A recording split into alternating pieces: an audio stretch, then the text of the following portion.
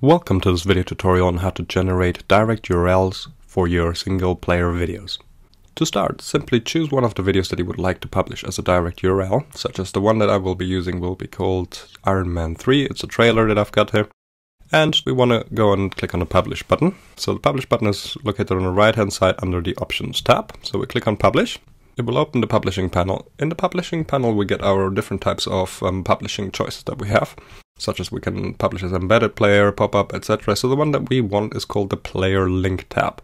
We'll click on that player link tab, and now we're going to be generating a player link for your viewers. So here, simply scroll down, choose the settings that you wish to use. One of my favorite settings is to open the player in full screen. So when we give a client a direct link to your videos, what will happen essentially is that the player will take up the whole screen rather than the proportions that the player actually is.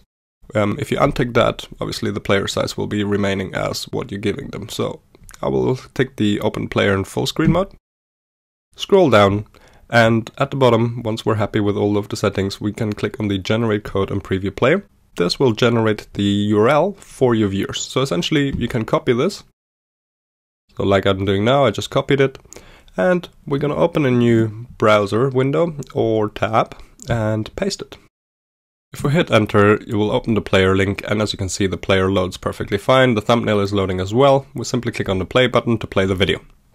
Now that the video is playing, I can jump into the video at any time. If it's pay-per-view, it obviously will bring up the pay-per-view, ticket options, etc. So let me close this one up again. So you can obviously take that link and put it anywhere, such as an email or on your website. Sometimes you may find that this link is too long for you. So the easiest way to do that is to use a URL shortener. So I'm going to be using, for example, Google's URL shortener by typing in goo.gl. And this is Google's URL shortener. Here we simply paste the long URL and click on shorten URL. It will make a very short URL for us and for our viewers. See, this is the actual URL that it's generated, which is very, very tiny compared to the long player URL, which obviously loads all of the information for the player. So if somebody now takes the short URL, let me copy it and paste it up here, we can see the short URL has sent us to the player.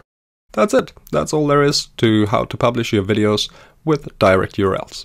Thank you for watching.